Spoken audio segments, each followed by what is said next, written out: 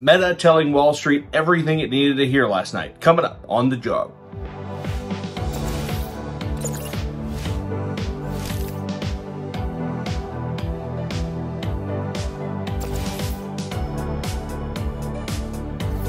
Hi folks, Alex Klingelhoeffer here with Exencial Wealth Advisors. It is 8:04 here in the middle part of the country on Thursday. It is February 2nd. Happy Groundhog's Day to you.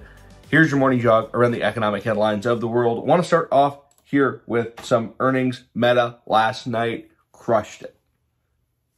Revenue growth. We've got a $40 billion buyback on top of the already outstanding $50 billion share buyback. Listen, in addition to the headcount cuts, which we've seen all across the tech space, Meta has doubled down on its return of value to shareholders. Is tech now a value play?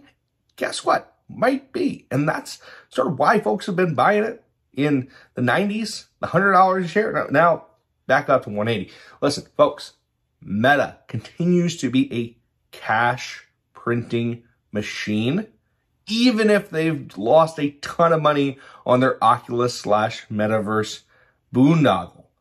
On a go-forward basis, Facebook continues to deliver cash, and now they're delivering back to shareholders exactly what Wall Street wanted. And listen, investors will reward you if you do what they want. In this case, returning cash to shareholders, much like Big Oil has done. Shell also this morning with record profits. Now, they do a little bit more ESG than the other majors, BP and Shell. They're in Europe. But anyway, listen, if you return cash to shareholders in this environment, it's generally going to be a good thing. Speaking of good things, profits in Europe, Ferrari. Look at this, 16% jump in core earnings. They say their order book is relatively full for 2023 and filling up for 2024. Listen, you've had a number of years where assets have appreciated. Folks are feeling flush and they're buying race cars. Ferrari continues to be a play on the ever-burgeoning wealthy glut of wealthy people that have flooded the world over the last 4 years thanks to cryptocurrency and stock appreciation.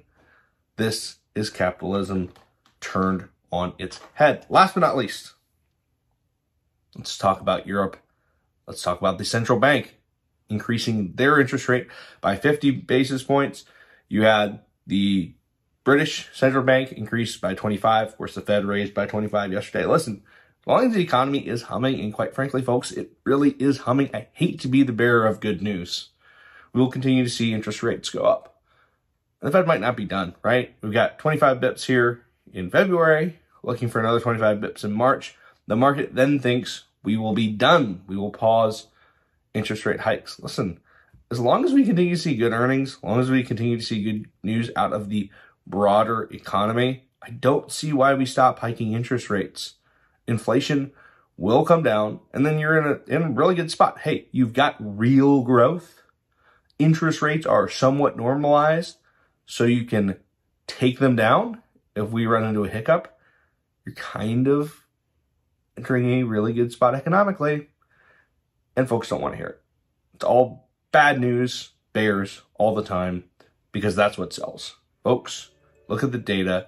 You'll be pleasantly surprised. If you want some additional info throughout the week, feel free to find me on the internet. I'm out there. Until then, you and your family have a wonderful Thursday. I'm out.